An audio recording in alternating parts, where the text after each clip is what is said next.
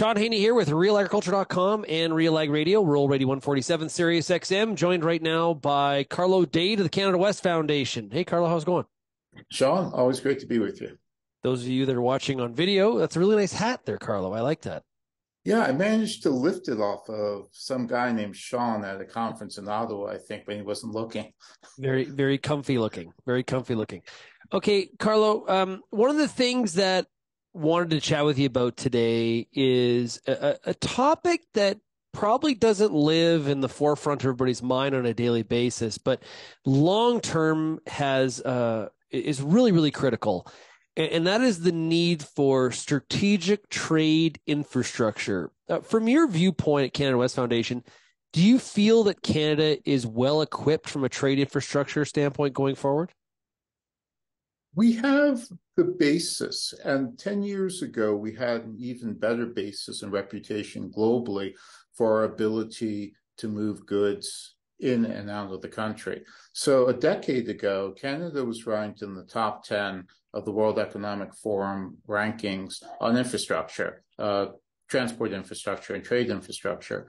But the last time the rankings were released in 2019, we had dropped to 32nd globally, right above Azerbaijan.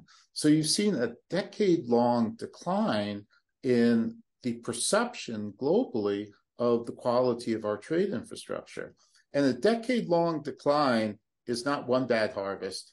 It's not one flood. It's not one strike at the port. It's not one bad winter. It's a symbol of a systemic problem. And we've seen other countries improve their rankings of their perception while we've dropped. So this indicates that no, we've lost our ability to manage the long-term investments, the long-term design of our trade infrastructure to make it competitive globally. And if you can't move it, you can't sell it. And increasingly, folks are telling us, and just really quickly, just this past week, the World Bank's rankings on port efficiency had Port of Vancouver second to last. No Canadian port ranked out of the bottom 1/3.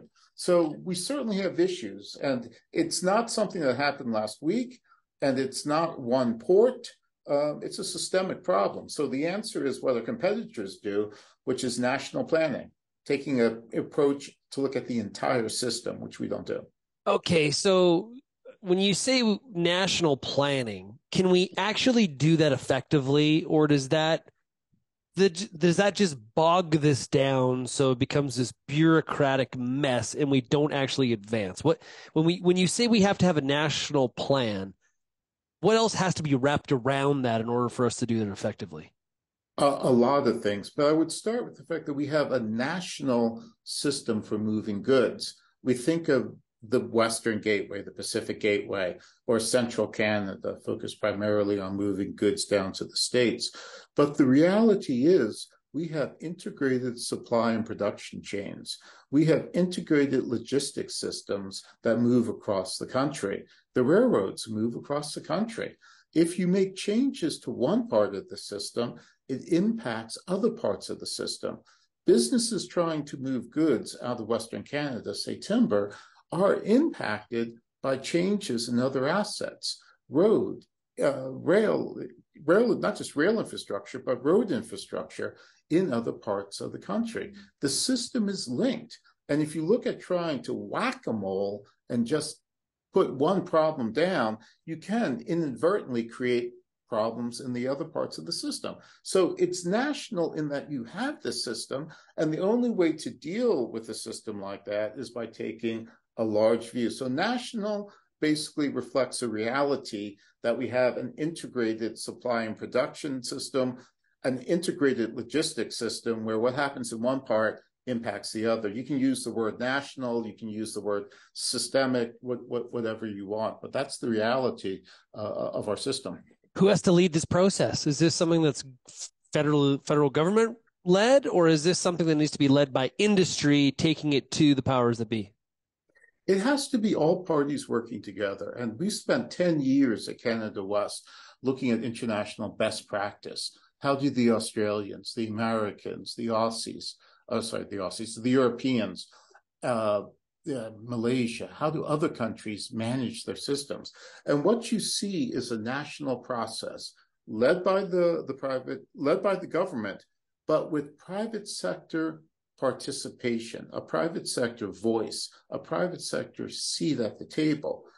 Trade infrastructure, as opposed to wastewater systems or schools or parks, is an asset class of infrastructure where the private sector is often the majority owner, majority operator, majority user. The private sector has unique proprietary business information about how the system works, about how one change will impact other parts of the system.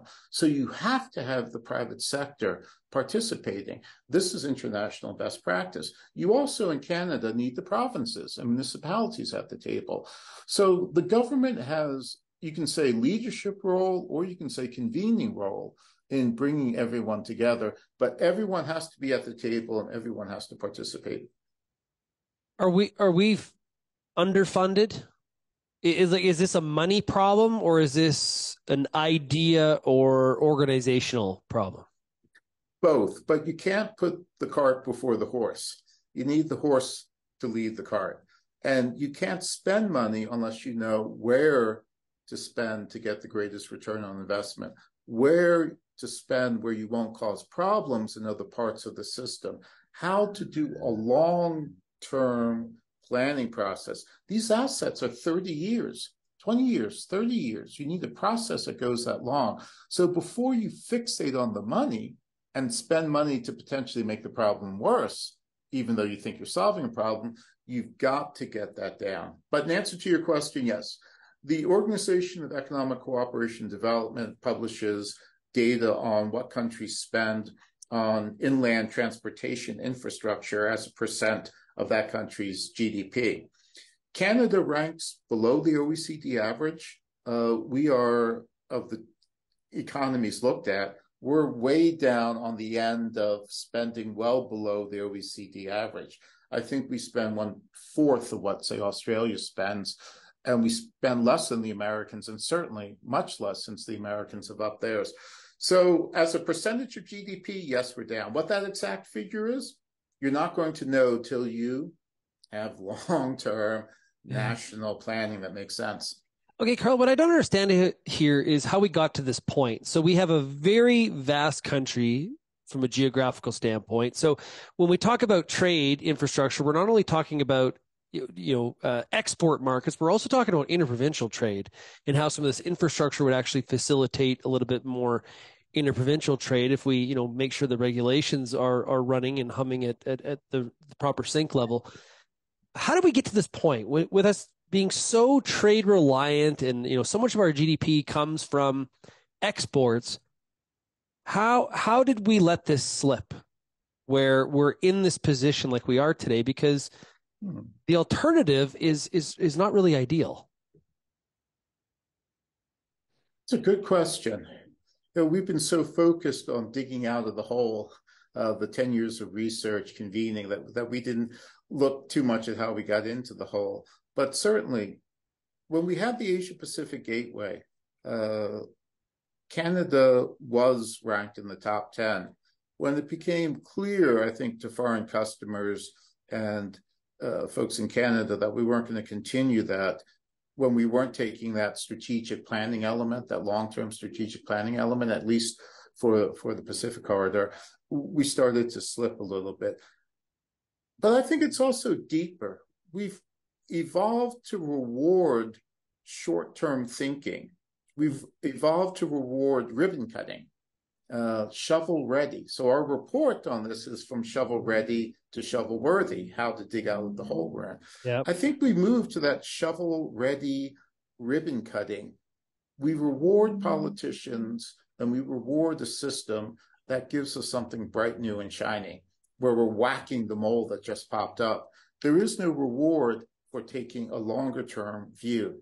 There is no reward for a politician to invest in long-term planning for a project where the opposition will cut the ribbon, or a politician not yet born will cut the ribbon. So we've really, in terms of from the government side, but also from the electorate that rewards politicians, we've devolved, I think, into this short-term focus. And, shovel ready means that you've admitted failure. Shovel ready means that you haven't done the work to have shovel ready projects ready to go.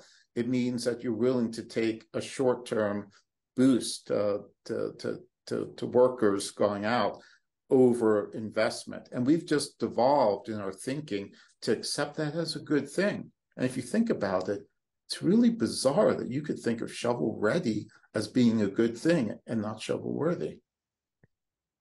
What do you include as trade infrastructure? Ports, railways, roads, Yes. inland hubs, rural broadband a component of that potentially, or broadband in general? Like what all would you include in that spoke? So it's a good question. It's one that we kind of take for granted. Everyone has a vision in their head. But if you step back, it's the assets, so the physical assets, and the systems, so information, knowledge, rules, regulations, that move goods, people, money, and ideas in and out of the country. So in Canada, we move a lot of commodities. So our first thought are the systems and assets, ports, also airports, roads, rail that move goods in and out of the country. But in trade and services, it's the movement of people that's very important. Trade and services, tourism, education, financial consulting. That's the movement of people. So you look at the efficiency of airports, ideas, rural broadband, enabling ideas and information to move in and out of productive farm areas or agricultural areas is a component. But obviously for us, the big chunk is moving goods. But as you think about the future of trade, you think about trade and services and moving people, and you think about systems for moving ideas and information. These are all parts of what we consider trade infrastructure. On this topic, are the Americans any better at this than us, or are they in the same doldrums of short-term thinking and missing the long-term picture? I think the Americans also suffer from short-term thinking, as do most of our competitors. The difference is they've managed to put in place other systems to engender longer-term thinking and longer-term planning. Certainly the investments, the massive financial investments that the Biden administration is making is going to have long-term consequences. You're talking about serious money going out over a long-term period of time that will, if successful, engender planning, will engender coordination. We just haven't seen the same movement in Canada. Carlo, thanks so much for joining us here today. Really appreciate it. Important topic, and we'll continue to have the conversation with you. Appreciate it very much. Hey, if I could get one last word in for agriculture, you're not going to solve the individual problems that the agricultural community and producers face until you solve the larger problem. You can continue to play whack-a-mole with rail and other issues as they pop up, or you can have a better chance of solving these issues or mitigating them with a long-term approach. Long-term approach needed indeed. Thanks a lot, Carlo. Appreciate it. Always a pleasure, Sean.